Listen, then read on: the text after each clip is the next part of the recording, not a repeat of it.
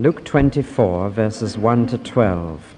Very early on Sunday morning, the women went to the grave, carrying the spices they had prepared. They found the stone rolled away from the entrance to the grave, so they went in, but they did not find the body of the Lord Jesus. They stood there puzzled about this, when suddenly 2 men in bright shining clothes stood by them. Full of fear, the women bowed down to the ground as the men said to them, "Why are you looking among the dead for one who is alive? He is not here. He has been raised. Remember what he said to you while he was in Galilee. The Son of Man must be handed over to sinful men, be nailed to the cross, and rise to life on the 3rd day." Then the women remembered his words, returned from the grave, and told all these things to the 11 disciples and all the rest. The women were Mary Magdalene, Joanna, and Mary the mother of James. They and the other women with them told these things to the apostles. But the apostles thought that what the women said was nonsense, and did not believe them. But Peter got up and ran to the grave. He bent down and saw the grave cloths and nothing else. Then he went back home, wondering at what had happened. I have told you about 2 Oxford men, Lord Lyttelton and Gilbert West, who in the 1920s decided to spend an entire summer vacation studying the records of the resurrection with a view to proving that Jesus never rose from the dead.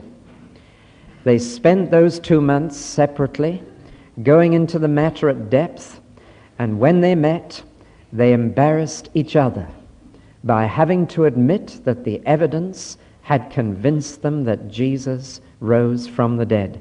And they published a book in the 1920s, a typical long-winded title of that period. It's called Observations on the History and Evidences of the Resurrection of Jesus Christ. About 10 years later, a young man called Frank Morrison, studying law, decided to do exactly the same, realizing that if you could once prove that Jesus was still, like John Brown, a-mouldering in his grave somewhere in Palestine, that Christianity as a religion would collapse. And so he examined the evidence, started writing his book to prove that Jesus was dead, and finished up by having to write a totally different book, which you can buy on the bookstall, called Who Moved the Stone? And Frank Morrison, too, was convinced that Jesus is alive. Professor Herbert Butterfield, professor of modern history in Cambridge, I have heard him say that the resurrection narratives convince him also of the historical accuracy of those who've given us the story of the resurrection. Dr. Arnold of Rugby, who started his first school with the prefect system, which later became famous in the public school, who started his first school just a few miles away from here on the banks of the Thames at Laleham. He was also convinced by a study of the stories of the resurrection that Jesus Christ was alive. If a person does not believe that Jesus is alive, there is only one reason for that. It is that they want to believe that he's dead. They cannot have studied the evidence. They cannot have studied the narratives of those who were there at the time. One of the most striking features of the stories of the resurrection in our Bible is that there are discrepancies between the stories told by Matthew, Mark, Luke, and John. And it is those very discrepancies which convince us of the truth. If men are making up a story, if they are concocting an alibi, one thing marks out such a concoction, such an invention. It is this, that the stories agree in every detail. And any detective, any magistrate, any judge, any jury will tell you this, that if a number of different people tell exactly the same story with exactly the identical detail, they have made that story up. But when you study the 4 Gospels, The very kind of discrepancy that occurs when you have different people witnessing the same sequence of events, that very kind of discrepancy occurs here. J.B. Phillips, who translated the New Testament into English, produced a book a year or two ago called Ring of Truth. And in that book he says that as he translated these stories, every one of them had the ring of truth in them. Real people, real reactions, real events. And he too was convinced. These discrepancies are not contradictions. They are discrepancies, which when looked at closely fit together into a sequence of events which you can reconstruct. They have the ring of truth. The kind of discrepancy is this. Luke says that Peter ran to the tomb. The Gospel of John says that Peter and John ran to the tomb. There is a discrepancy there, not a contradiction. It's clear that both are true, but the ring of truth comes that one person noticed Peter and someone else knew that there were two. That's the kind of discrepancy that if this story had been invented would not have occurred. Not a contradiction, but a discrepancy. Another one is that Mark says that when the women came to the tomb, a shining angel spoke to the women. But when Luke recorded these events, he says 2 shining angels came. Discrepancy, yes. But naturally one of those 2 would be the spokesman. And Luke mentions both, and Mark mentions the one who spoke. There is not a contradiction there. But there is the kind of discrepancy that true witnesses would record. And so as we read these stories, the thing that hits us again and again is this is straight history. These things actually happened. And the way the people behaved is the way we would have behaved in the circumstances. Have you ever seen a ghost? Have you ever confronted a visitor from the supernatural world? If you did, I'll bet you were afraid, as these were. And if you did now, you would be afraid. Your heart would miss a beat. Some of you would crouch down. Some of you would shrink. Some of you would measure your distance to the door and want to get out of the place. You would behave just like these women. And if some women came to you in an excited condition outside this building and said they'd just been to the cemetery up the mount here and they'd seen a grave open and they'd seen somebody walk out of the grave, would you say, I believe you? Thanks for telling me. No. Say, what have you been drinking? You're excited. You're overwrought. That's how the men behaved here. We're reading natural events. We're reading about real facts. And our faith is squarely based on history. I'm so glad that it is. Because unlike every other sacred book in the world, the Bible is simply a string of historical facts. Things that actually happened. We don't follow flights of philosophy. We don't let our fancy take us into the clouds of mysticism. We base our faith on what has happened in this world of ours. Things that once done can never be undone. They may put Jesus in the tomb and put a stone over it and seal the stone and guard the seal. But once Jesus is out of that tomb, they can never put him back into it. History cannot be unwritten. And so we're going to look at the first 12 verses of Luke's Gospel this morning and look at 2 groups of people. First, we're going to look at the women and how they reacted. Then we're going to look at the men and how they reacted on this first Easter Sunday. You ladies, you have the honor of your sex in being the first to know that Jesus had risen. And in a sense, that offsets and balances 2 other firsts for you women. First, it was through a woman that sin entered the human race. It was through Eve, a woman, that the darkness of Satan first entered into human thinking and relationships. And as if God wanted to do something so appropriate to respond to that, it was through a woman that salvation first entered the human race. And it was two women who first knew that the Son of God was coming to earth and had come, Mary and Elizabeth. And so you women have this honor. You have the embarrassment that a woman brought sin into the human race, but you have the honor that a woman brought salvation into the human race in the person of the Son of God. And it was to women first that the news of today was given. To the women who were there because they had plucked up enough courage to come and do something that needed to be done, but which was distasteful and unpleasant to do. I must speak for a moment about the funeral customs in those days. If I must be realistic, then forgive me, but I want you to understand how these women felt.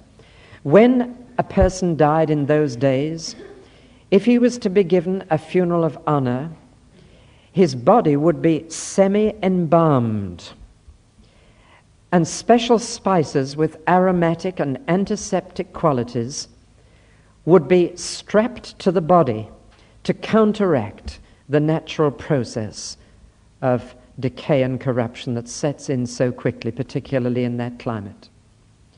That process of decay really set in a cool tomb in that climate on the fourth day. And therefore there was a limited time in which you could counteract that process and try and stop it, or try and delay it, or try and fill the grave with a sweet smell. And so as soon as a person was dead, they would take 40 yards of long linen bandage and anything up to 100 weight of these sweet spices, and they would wrap the body round and round, tipping in the spices as they went, until strapped to the whole body, these spices were there to give that sweet smell and to stop the decay just a little. It was a loving act, the final thing that you could do for someone. It had been done when Jesus died, but it had been done in a hurry. And when Jesus died, we are told they did wrap his body, and we are told that the rich man who gave his own grave had given also some spices, which no doubt he'd got in a cupboard for his own corpse. And they had hastily wrapped the body, but they only had 3 hours between Jesus' death and the beginning of the Passover. Jesus died at 3 o'clock in the afternoon. The Passover began at 6 at sunset. And in that time, they had to go to Pilate, persuade Pilate that Jesus was dead, persuade Pilate to release the body, take the body from the cross, carry it to the garden, wrap it up in spices, put it in the tomb, put the stone there, seal it, and do everything before 6 o'clock that night. They had 3 hours in which to arrange the entire funeral, and the job was not properly done. I told you earlier this morning that I believe Jesus died on Wednesday afternoon at 3 o'clock. That's the only time that really fits everything said in the Bible.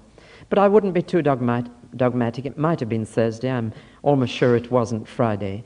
But he was 3 days and 3 nights by the Jewish calendar in the tomb.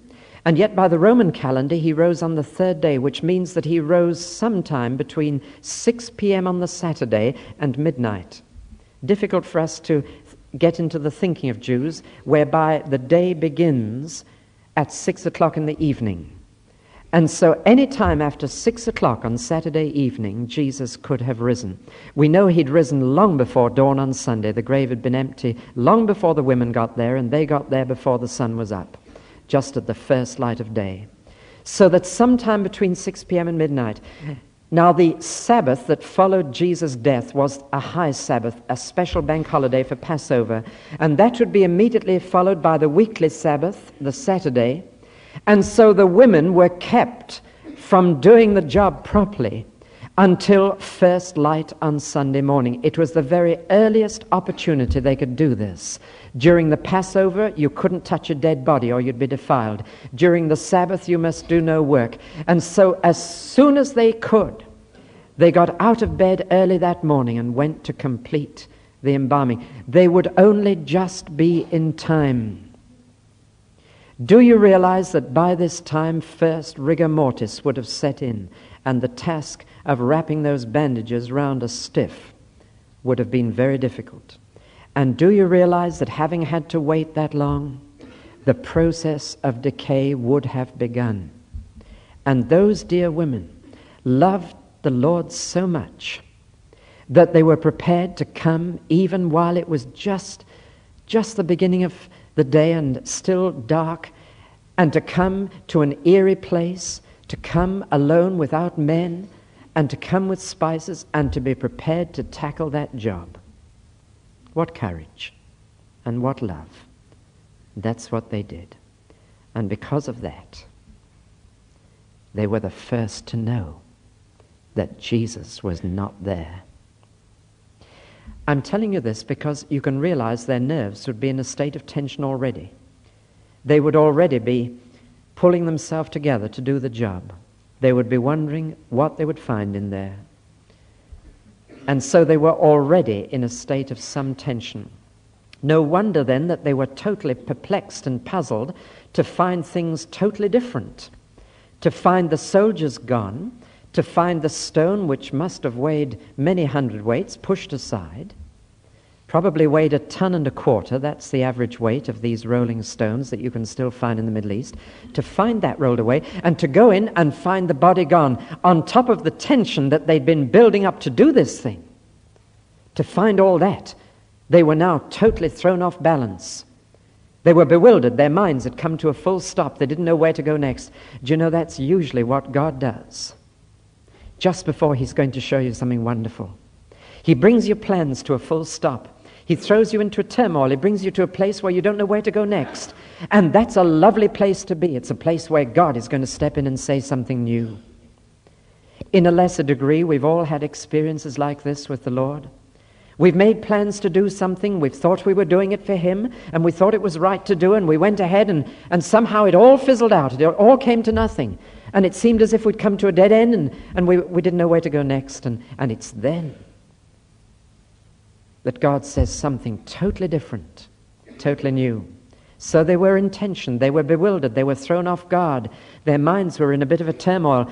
And at that point, 2 angels stepped into the picture. That was the last straw. It really was. They were terrified. That's the word. It's the strongest word for fear in the Greek language. They were terrified. And it says here, they bowed down to the ground. That's putting it mildly. Their knees turned to water and they collapsed. They were so terrified they just sank down. Some of you ladies will understand exactly that. It was the way that nature in their bodies relieved the tension. They just collapsed. And there they crouched on the ground with wide staring eyes, open mouths, and panting breath and beating hearts, wondering what on earth was going to happen. Do you know there are people who don't even believe that angels exist? There are people who don't realize that we are surrounded by myriads upon myriads of intelligent beings other than human beings, and that they know what goes on earth, that they are watching. It's not just childish to think about the angels guarding you while you sleep. The hosts of the Lord encamp around those who fear him. The angels are there. We don't need to think of this universe as an empty place, that away from earth there's no life. There's life right through the universe. The skies are full. And with angels and archangels, we praise God today. And at point after point in crisis in Jesus' life, the angels are there helping, speaking for God, ministering in some way, doing something positive. They were there at his birth, putting it right with Joseph, explaining what was happening to him, preparing Mary for this incredible event, warning Joseph and Mary to take the little child down to Egypt. They are there with our Lord in the wilderness when he's tempted by Satan and desperately needs succor. And the wild beasts were around him and the devil was tempting him, but the angels came and ministered to him. They were there when Jesus desperately needed company in Gethsemane, and Jesus said to his disciples, "Will you stay here and watch and pray?" When he came back, they were all asleep. And it says this, the angels came and ministered. And when there's no one else to help you, remember the angels. And here at this point the angels came. They were just tidying up the grave. That's all. It was an angel who came and rolled that stone away. The angels were God's messengers releasing that tomb. And the stone was rolled away, I believe, not to let Jesus out, for in his resurrection body he could pass through closed doors and through the very grave clothes. It was to let the world in. So the angel rolled the stone away and sat on it. What a lovely picture of strength. Jesus had 10,000 angels as his personal bodyguard. It only took one of them to roll that stone away, and a couple of them came to meet the women. It was a frightening experience, but now I want you to notice what the angel said to the women. Why are you here? If I can paraphrase it, the angel said, what on earth are you doing? What on earth are you doing? Why did they say that? If the women were surprised to meet the angels there, it is also true that the angels were surprised to meet the women there. And said, why? Why? And if you want a theme for this morning's Bible study, I want you to get it from this word, why. Why are you behaving as you are, say the angels to the women? And that's a question I want to try and answer. Why were they seeking the living among the dead? Do you realize that half the human race is dead and half is alive on this Easter Sunday, 1974? That the population growth is so rapidly accelerating, the graph going up so steeply, that in fact half the human race is alive today. There are as many people alive on earth now as there are lying in their graves. It's a sobering thought. But in which half do you look for Jesus? The answer is you'll find him among the living. If you want to find the Lord Jesus, the last place to go is a cemetery. Go where there are living people, because he's not among the dead. He's not to be found in a crematorium or a graveyard. He's to be found here, where there are living people. Why look for the living among the dead? It's crazy to think of Jesus as dead and gone, to class him with all those great people whose bones lie in our earth. It's crazy to think like that. It's just silly. Why seek you the living among the dead? What on earth were they doing there, wasting their time, wasting their money, wasting everything else? Why had they come? And I want to give you two reasons why the women were there that day, and show you that the church today is guilty of the same two faults. Number one, those women were there at the grave because they were letting common sense dictate their action. They were letting common sense dictate their action. And common sense says when a person's dead, they're dead. And common sense says when a person's buried, they're buried. And common sense says dead people don't move. And therefore, if you want to find them, they're in the same place you put them. And common sense says that's the place to go. And common sense directed these women. Common sense said we must go at this time to this place and do this job. And common sense was wrong. They had started from natural reason, which assumes that what happens naturally is normal. Now, I want you to understand what I mean by this. Because we say things are natural, we think we are saying things are normal, but this doesn't follow. It is natural for people to die, but it is not normal for people to die. It is natural for people to have faults. It is not normal for people to have faults. It is natural for people to get sick. It is not normal to be sick. It is natural for people to decay, but it is not normal. And common sense can't follow my argument. You look around and you say, well, look, change and decay in all around I see. That's natural. And therefore it's normal. And therefore the normal thing to do is to go to a cemetery if you want to find Jesus. But can you see that what is natural is not normal? Death is not the normal end. Decay is not normal. Sickness is not normal. These things are invaders, intruders. They're abnormalities in God's world. God never intended people to be sick. God never intended people to die. God never intended people to decay in the grave. These were not normal things. They are unnatural, they are abnormal, they've come in with sin and they've spoiled our world, and it's a tragedy that we now live in an abnormal world. But because we live in an abnormal world, common sense can be mistaken.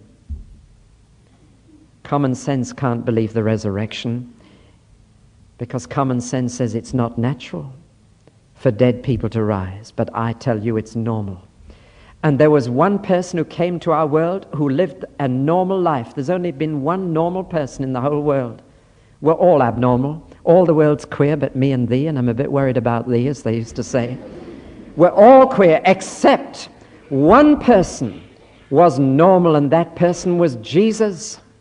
And he lived a normal life because he lived a good life, a pure life. He was God's Holy One. That's normal. That's the life you were meant to live. And when you're living a holy life, you're living normally. You're living properly. You're living as God intended you to live. And God had said in his word that a person who lived a normal life would not see corruption. There it is in Psalm 16. And it's their common sense that got in the way. Their common sense said what is natural must be normal. Let's never accept the state of the world as it is. Let's never accept sickness and death as inevitable natural events. Even the scientist has no biological explanation for death. He cannot tell us why the body grows old and runs down and dies. He cannot tell us. A doctor can tell you the immediate cause of death, but this body is a very efficient machine. If I put enough food and air and exercise into it, this body can renew itself and rebuild new cells. It has that capacity. Why does it not go on doing that? Why can I not go on living and exercising and breathing fresh air forever? Why does the machine begin to run down? Why is there a clock inside my body which says something? So that while the scientist can point to the immediate cause of death, he can't point to the ultimate cause. The answer is it's not normal. It's not normal. You weren't made to die. You were made to live. You weren't made for sin. You were made for goodness. That's normal. And so they had used their common sense to deny normality, and they had just not been able to think the thing through. The other reason why they came to the graveyard that morning was this. First, they had let common sense dictate their action, and second, they had forgotten the word of the Lord. Now, you put those two things together, and that's why they wasted time and money and went to the wrong place and did the wrong thing. And that's why we do the wrong thing. We let our own common sense tell us what to do instead of remembering the word of the Lord. And no wonder we get into trouble. And so the angel said, why are you doing this? It's so silly to come and try and anoint a body that isn't there. Why did you come? Did you not remember what he said? Not just yesterday or last week, but months ago in Galilee. He's been warning you for months. He told you 3 things. He'd be handed over to wicked men. That happened, didn't it? Of course it did. He told you he'd been nailed to a cross. That happened, didn't it? Of course it did. And he told you he'd rise the 3rd day. When 2 out of 3 things that he tells you actually happen, why can't you believe the 3rd? Now, can you see what the angels were saying? This Bible of ours, over a quarter of its verses contain a prediction about the future. Something like 26% of the verses of the Bible contain a prediction about the future. And of those predictions, over 75%, over 3/4, something like 81%, have actually literally come true. Common sense may deny the rest, but I tell you, if you remember the words of the Lord, you can be assured that the other quarter will come true as that the 3/4 have come true. Do you see what happens when we let common sense take over? This world looks as if it'll go on forever, doesn't it? I mean, it looks pretty solid. It's whirling through space, and those stars look as if they'll go on forever, and the sun looks as if it'll rise every morning forever. It looks that way, and common sense says there'll be a tomorrow and a tomorrow and a tomorrow. The Bible says there won't be. The Bible says it's going to come to an end, and the heaven and earth that we know will pass away. Who are you going to believe, common sense or the word of the Lord? Common sense says human nature will always be sinful, will always be imperfect. No one's perfect, and you can't make bad people good. Common sense says that, but the word of the Lord says that if any man is in Christ, he is a new creature. and that he is able to present us faultless before his throne of grace. Who are you going to believe, common sense or the word of the Lord? Now, do you see that these women were just doing what we've done so often? Common sense says what is natural is normal. The word of the Lord says, no, the normal way is God's way. That's totally different. It's the way of life and peace, everlasting life, everlasting peace and righteousness and joy. Who are you going to believe?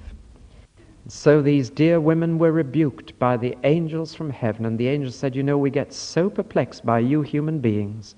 You do such silly things, you forget the words of the Lord, and then you go around doing these things. Do you get the message? I wonder if the angels look down at us here in Millmead and say, I just can't understand them. Why do they behave like that? Don't they remember what the Lord says? Don't they try and memorize what they've heard in sermons?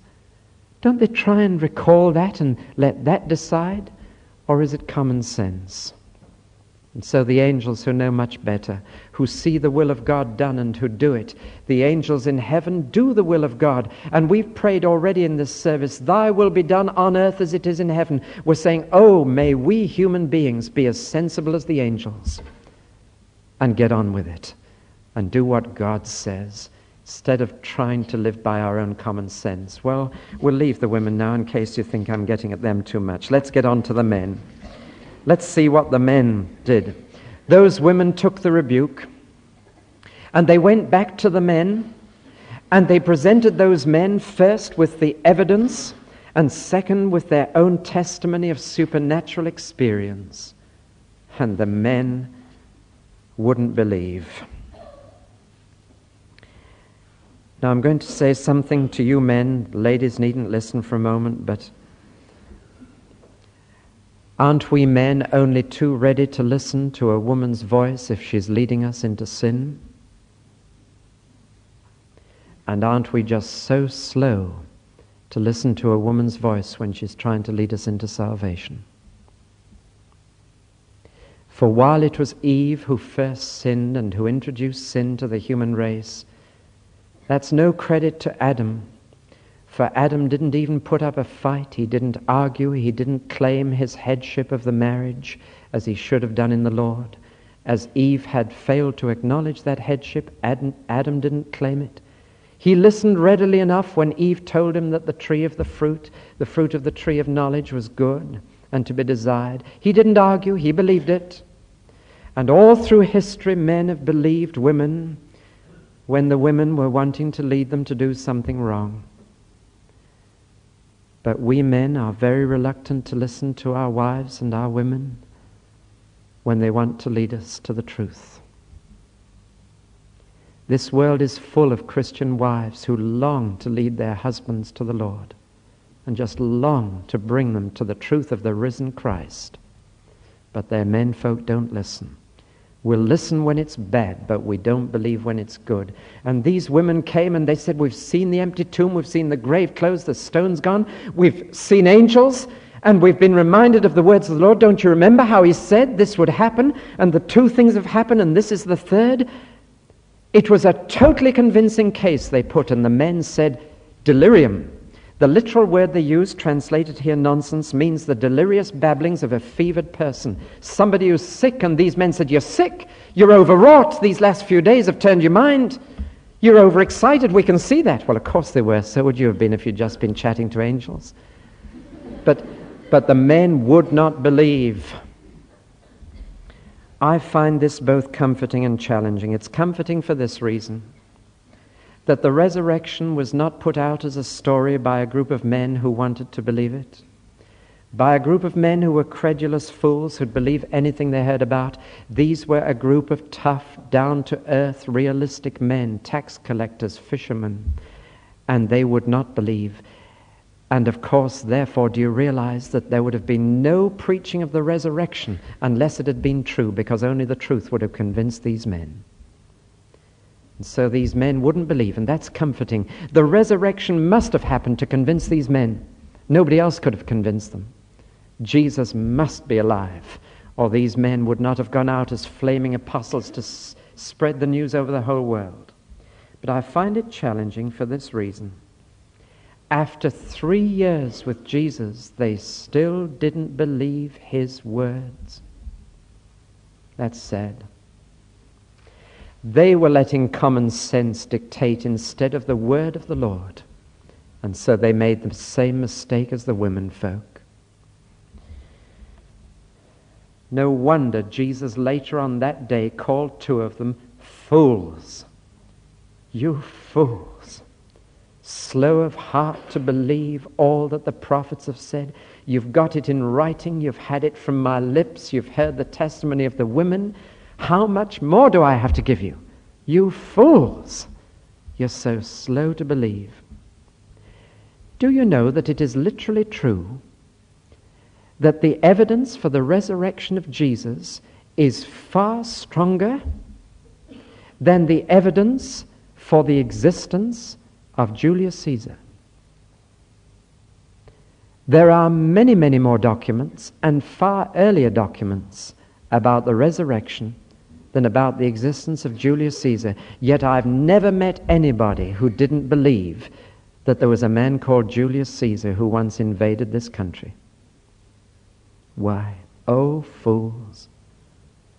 What more evidence could we ask for? Promises centuries before it happened, records as soon as it happened, a testimony for 2,000 years. What more do people want? And the men didn't believe.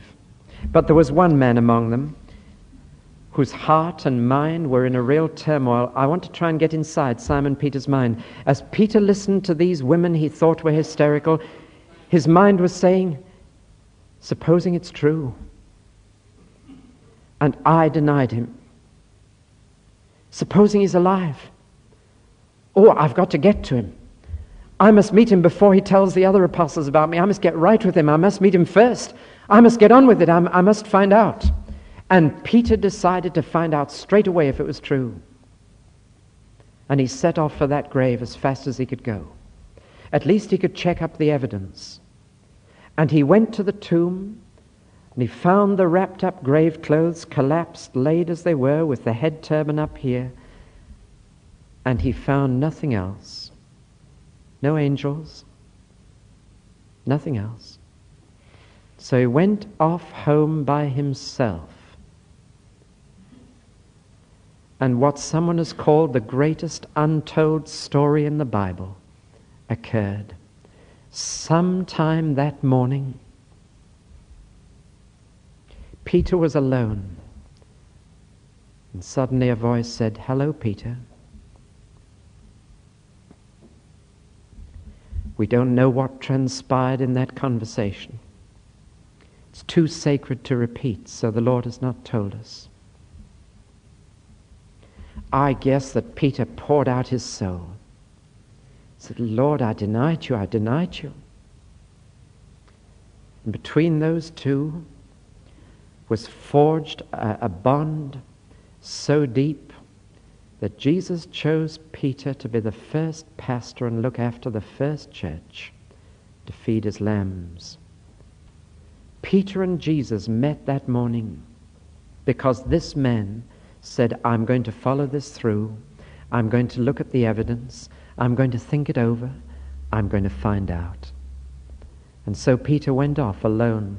And all that morning, Jesus only appeared to 2 people, a woman called Mary and a man called Simon Peter. The meeting with Peter is mentioned later in this very chapter. It's mentioned in verse 34, because that evening when the 2 from Emmaus got back and said to the disciples, "The Lord is risen," they said, "He's risen indeed. He has appeared to Simon." And that's how we know it happened. And I want to tell you this, every one of you this morning. I know that most of you know that Jesus is alive. But I want to plead with anyone who does not know. The evidence is there. Study the evidence. Read the record.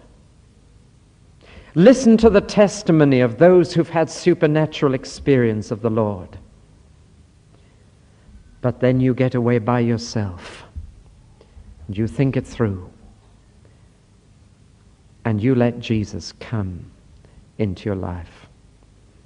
I know it sounds crazy.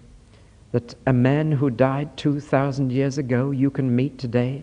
I know that common sense is all against it, but I want you to believe the word of the Lord, because that's how people meet Jesus, when they leave common sense behind and say, if God says it, it's true. And if Jesus is willing to come into my life, then I'm going to ask him. And when I ask him, I'll thank him for coming, because he keeps his word, and I'm going to believe in his word. And when you believe in his word, you find that he's real. And you can say, I serve a risen Savior. He's in the world today. Because you'll be able to say, he walks with me and talks with me. Yes, he's risen. He's appeared to Peter. He's spoken to you. You've met him.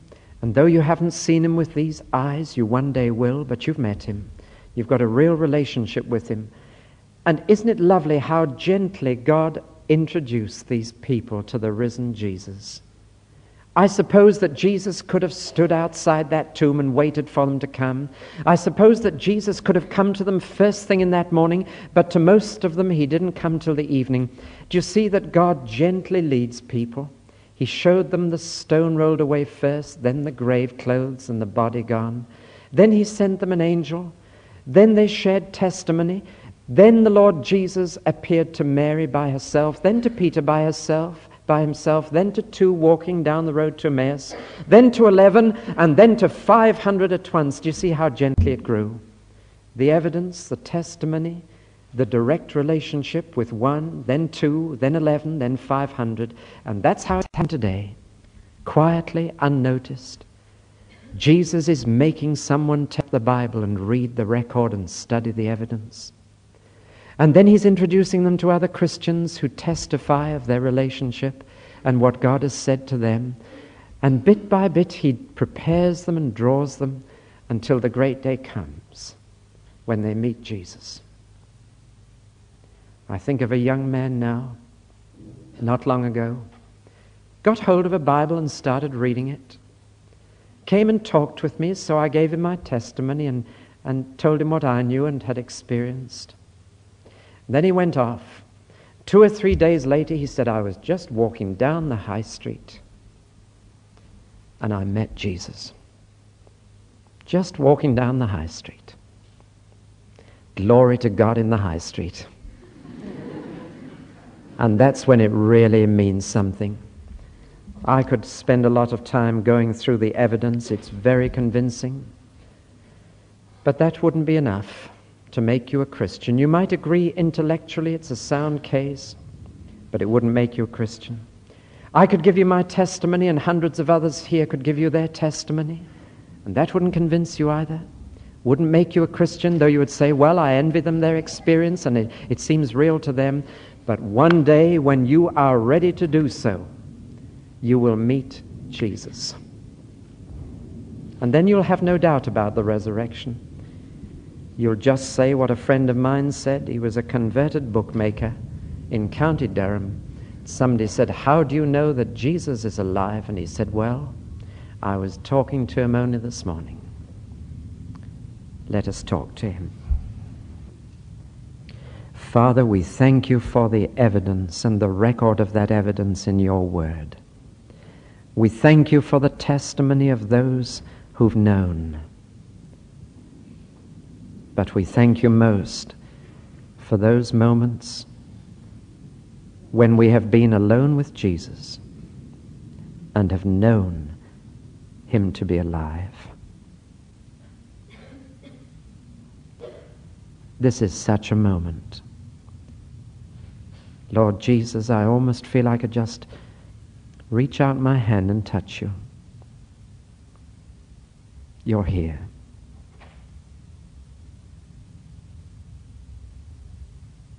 Praise be to you. Please make yourself real to everyone here. Make yourself known to them, that they may know and love you and serve you. For your name's sake. Amen.